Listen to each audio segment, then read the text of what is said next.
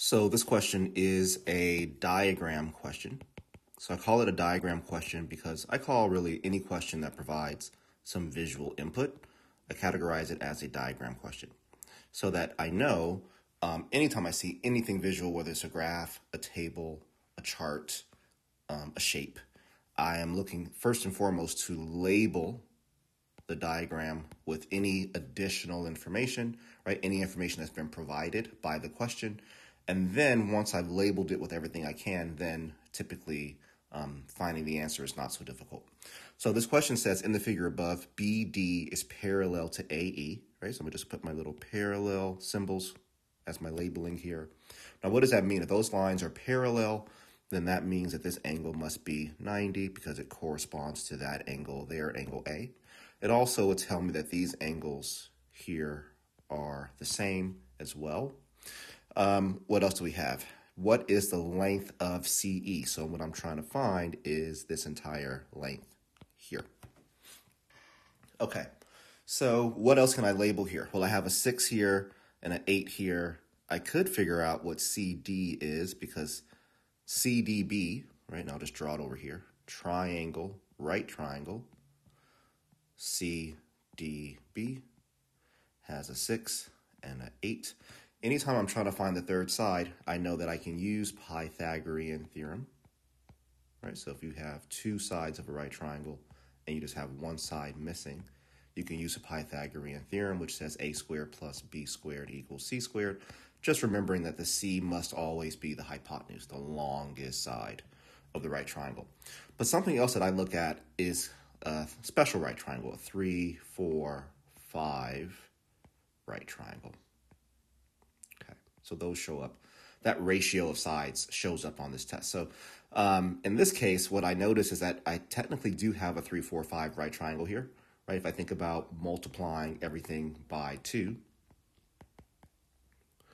I'd get 3 times 2 is 6, right? So there's my 6. 4 times 2 is 8, so there's my 8. And 5 times 2 is 10, which means this side here must be 10. So I've labeled this. I don't know how to figure out what DE is. I don't know how to figure out what AB or BA is. I know that AE is 18. So there's a little trick that I've learned that tells me on this test, typically if I see a shape on top of another shape, right? So for instance, I have triangle DCB with its 10 and 8 and 6, but I also have the larger triangle EAC with this right angle, and it's 18. And technically, CA would be like a 8 plus X, let's call it, right? Because I know this part is 8, so let's call that part X. And I know that CE is technically like a, let's call it a 10 plus Y, right? Because I know this part is 10, and this missing part here is Y. So let's see how this works. So what else do I know? I know that this angle E is congruent to this angle D. I also know that both triangles share this angle C here, so those are congruent, which means that what I have here are two similar triangles, okay? So anytime I have similar triangles, I can use proportions. So what can I do here? If I'm trying to figure out what Y is, or 10 plus Y is, I can say, well, the ratio of the smaller triangle's hypotenuse to the larger triangle's hypotenuse must be equal to the ratio of the vertical side of the small triangle to the vertical side of the larger triangle. That's what you can do with similar triangles.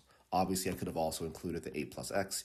Because I'm not trying to find x, I decided to focus my attention on the hypotenuse, right, which contains the y that I'm looking for, and then the vertical side, which contains no variables, right? So I'm certain that that's 6 and 18. So how do I solve this? Well, I can cross multiply. So 10 times 18 is 180. 10 plus y times 6 is equal to, let's just write it all out, 6 times 10 plus y. So I have 180 equals 60 plus 6y. Subtract 60 from both sides. And I have 120 equals 6y. Divide by 6. And what I'm left with here is that y is, divide by 6. y is equal to 20. But again, the question is not asking for y, right? Because y only represents DE. The question wants CE. So if C to D is 10 and y I now know is 20, then the distance from C to E must be 30, right? So CE equals 30. And there is your final answer to this question.